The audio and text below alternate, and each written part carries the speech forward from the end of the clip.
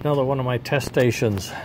This is a late 40s DC motor, which is called an open frame. That is, you can see everything, and it looks very similar to the old original AC alternating current, but this is a direct current. There's only 2 wires going to this motor, and it will run.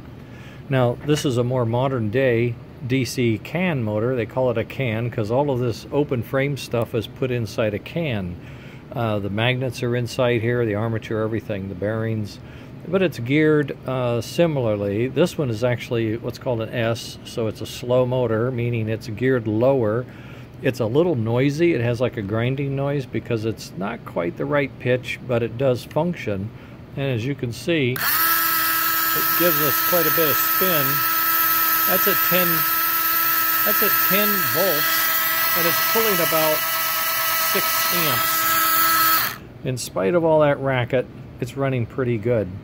Now this fellow, when I first got it and put it on the grid, it would hardly run. And when it did, I had to help it kickstart it, and it was running about 3 amps.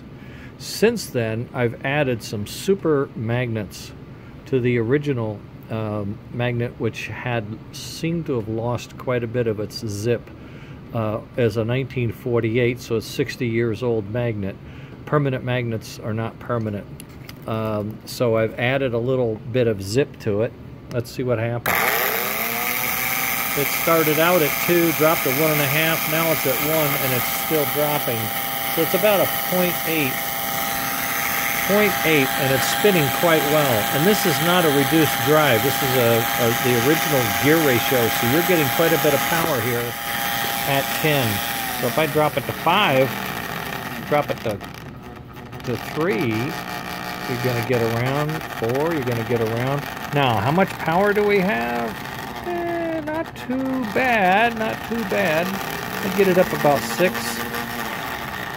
It's a little more difficult to stop it and slow it down. So you're going to be running 6 volts to get going somewhere. But now, if I crank this baby up, I'm at 10.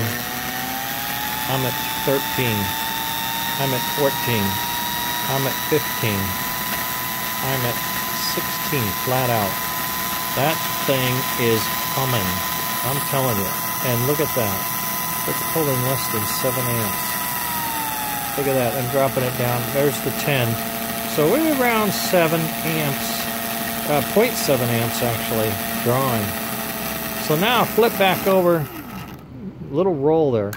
Flip back over to my buzz bomb here. And I know it's noisy. Now, there's 5 volts. At 3 volts, you barely get a rev. So I got to get up to 4, maybe 5, there, 4.5. 4.5, you get a good steady. And I can stop it, but it pulls pretty good. So I'm thinking both of them are going to have about the same operational capabilities. Get it up to 10, up to 11 and 12. There's flat out. It's still pulling about 0.4. So it's cruising. It's cruising as good as it can. It's a noisy critter, I know. We'll get it back to 5 volts. Let's make a comparison. There's 5 volts. And there's this guy. He likes to warm up somehow, but anyway, he's at 0.55 or 0.6, and he's humming along pretty good. He's humming along pretty good. It's a little slower. You can see that. He's got a lower gear ratio, but by golly, he's at 0.5 exact.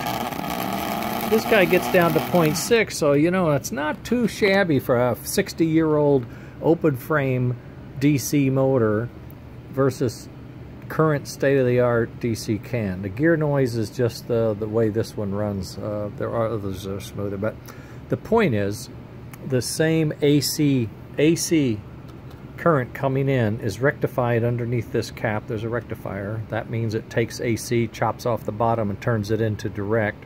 And it sends that direct voltage out to both of these engines, and they both run the same. But, interesting, I think I'm going to make an experiment of a old-style AC motor and see if I can convert it to a DC. Would that be fun? Let's see what happens later.